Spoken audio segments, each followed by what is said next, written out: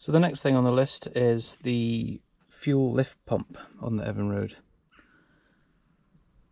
We've got a service kit for it, so we'll remove it from the engine because I think that's the easiest way of doing it, and we shall change the service parts in it. So the way this pump works is that it's a mechanical pressure pulse pump. The diaphragm inside the pump is driven by a pulse hose, which is down here, which is connected to the cylinder crankcase, and the vacuum from the lift pump pulls fuel from the fuel tank, and once it reaches the pump, the internal pump pressure forces the fuel from the pump through the fuel filter, which is up here, and into the vapour separator. It's pretty straightforward. A few diaphragms, one-way valves inside, but we'll remove it and take it apart. What I have done is there's 3 clamps, because there's 3 hoses. There's a pressure pulse hose down here which is held on by a cable tie, so I think we'll cut that off and remove that hose from there. I've already got ahead and removed the clamp off here, and there's another one here, so I'm going to remove that one, and then it's just held on with these 2 screws, that one there and that one there. So I think if we disconnect all 3 hoses, take the 2 screws off, we should be able to withdraw the whole thing as one. So the pair of side cutters, I've just cut through the side of that clamp there, and now we should be able to just pull the clamp off, if I can get a hold of it. I think I'll have to use 2 hands. So there we go. I've cut that clamp off there, off this one. Just use a pair of side cutters, just cut through the side there, and you sort of just pull them off. I do believe these are just one-use clamps, because you do use a sort of a crimper to close them. So I've removed this one, removed this one. We'll just push the hoses off. But what I'm going to do is we're going to take a picture and maybe mark the hoses just to make sure we know which hose is which. And then down here, like I said, on the pulse hose, there's a cable tie. We'll cut that off and we'll remove the hose from that block there, and it'll keep it on the pump. Okay, so I've taken the 2 hoses off here. I've unclipped the cable tie on here, and I've taken the 2 screws that mount it, which are the bottom left and bottom right. It's now just a case of just removing it, and that hose at the bottom there should just pop straight off. There we go. So that's it off. And there we have it. There's the fuel pump.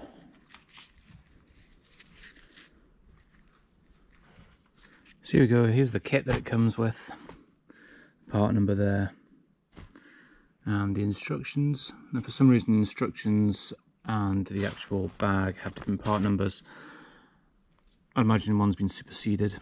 And here's the parts, and you have a little bag there with the one-way valves. So let's start by tearing this down. So we're going to take this cover off first, which is sort of like the inlet.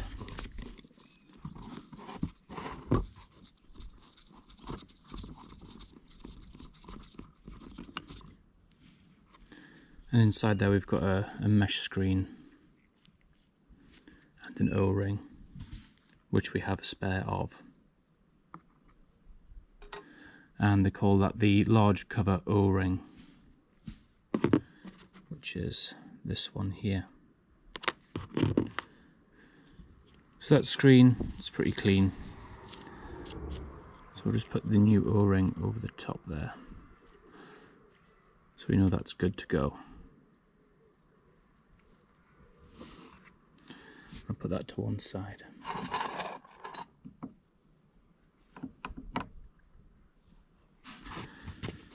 Now further in, we have another O-ring.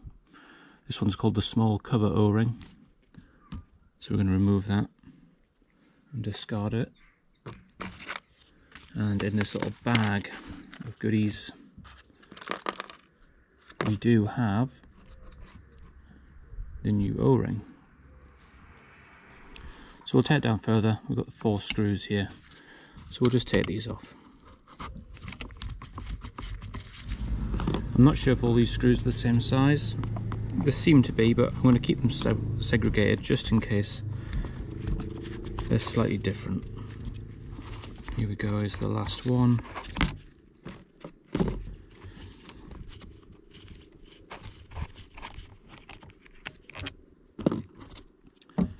and now the pump is open.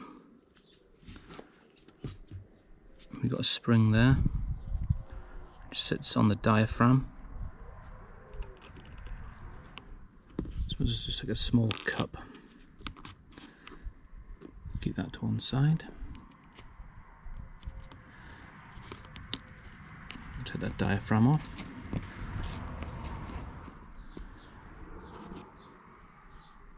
And that's the underside, which has another gasket on, which we'll be removing.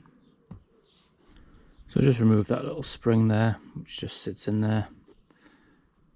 And we've got this gasket top plate. This gasket seems a bit stuck down, so I might have to scrape this one off. So we'll just try and scrape as much of this gasket off as we can by hand.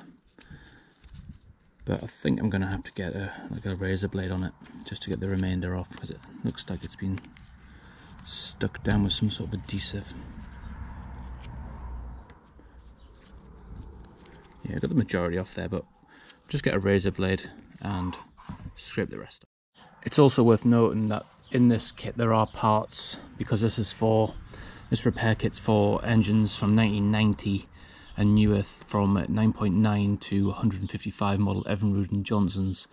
So there are parts in this kit of this fuel pump that aren't the same as other ones, so you might have things left over. So if you do, don't panic. That's just how it is. It does mention it in the manual when you with the kit that you will have parts left over if it's a different engine. So we'll just go ahead with this razor blade here, and I'll just try and get the majority of this off.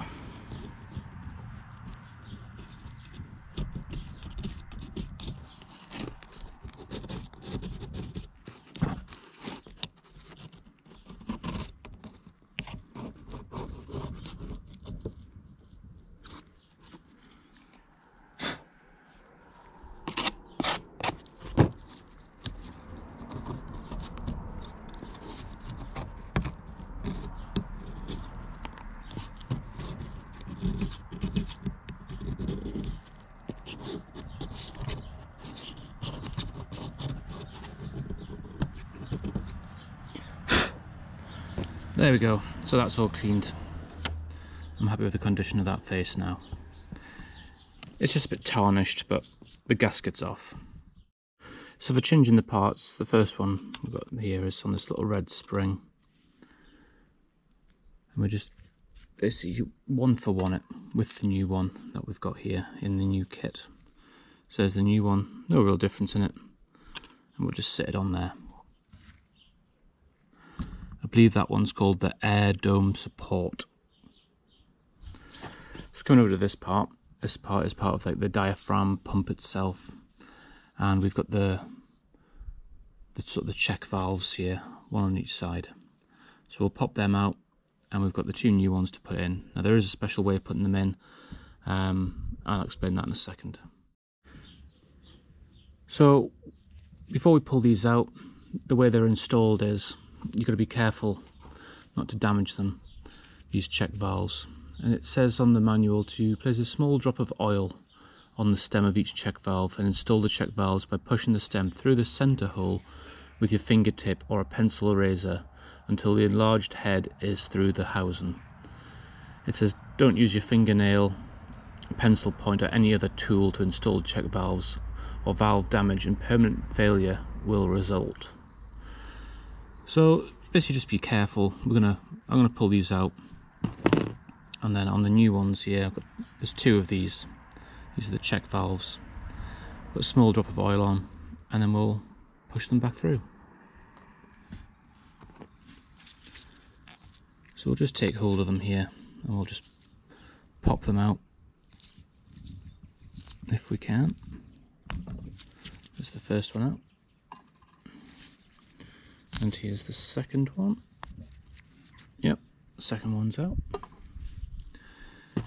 So like it says to install them, got them here. I'll put a small drop of oil on each one, on the tip.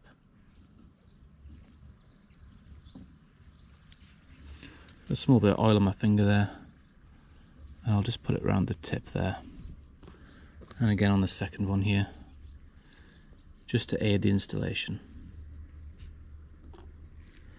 Okay, so let's push the first one through. So we'll just take the first one here, line it up with the hole, and then we'll just push it straight through.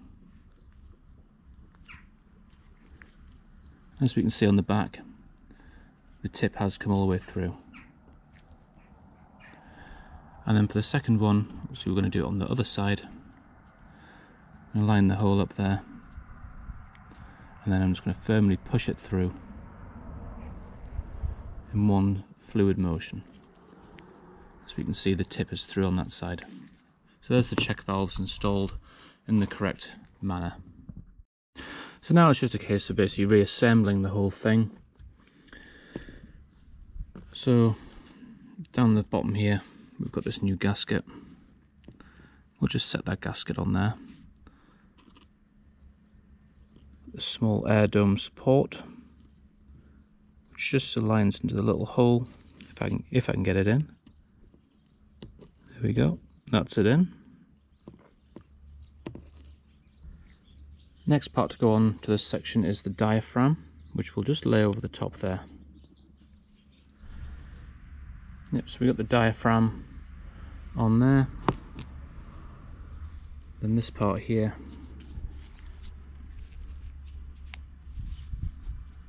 we'll just lay down on top, just like that.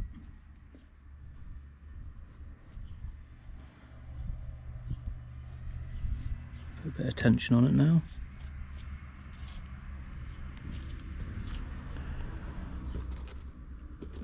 So now we've got this gasket plate and this top cover which comes on top. And what we can do now is we can put some screws in to retain it all. But what I want to do is I just want to take it apart again, just make sure that everything's in its correct position. I'm pretty confident it is, but just to be doubly sure. Yep, so I've just taken some, I just took some of the tension off there as I'm pushing down. I just checked to make sure the springs and everything were in the correct positions, which they are. So what I'm going to do is I'm going to try and put some screws in now, get it all the way through into the body at the bottom. This is where if gaskets can misaligned a little bit, have a little bit of trouble. But don't seem to be misaligned at all. So we should be able to just get them all straight in there.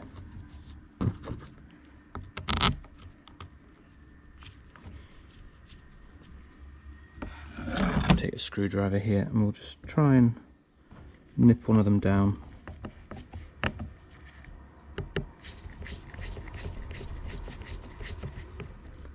There we go. So now I'm happy with the position. We'll just screw them down. Okay, and now we've got the final piece to go on. Just an O-ring on top there. And this cover, which, as you remember, we put an O-ring on the top here. That's a brand new O-ring, there's an O-ring there. And we'll screw this piece down. And remembering the position, it's roughly around about there.